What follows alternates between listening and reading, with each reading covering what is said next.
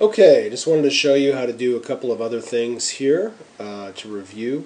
Go ahead and make a new copy of your R layer here, your type layer. And one of the ways you can do that is by clicking and dragging the layer and dragging it onto the new layer button right there, down at the bottom of the layer palette. And now you've got a copy right here. Okay, I'm just going to go ahead and move my new layer over here. You can tell we're on our copy layer because it's blue. And what I wanted to do is I want to make a mirror of this, so I'm not cheating because it's the same letter. So I go up here to Edit, Transform, Flip, Horizontal.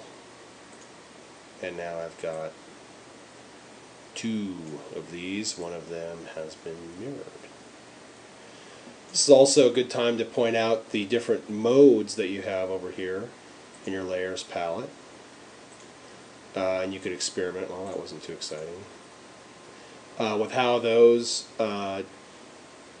change the way that the layers interact with each other, and they're pretty interesting. I'm going to go ahead and change this color too because it's driving me crazy.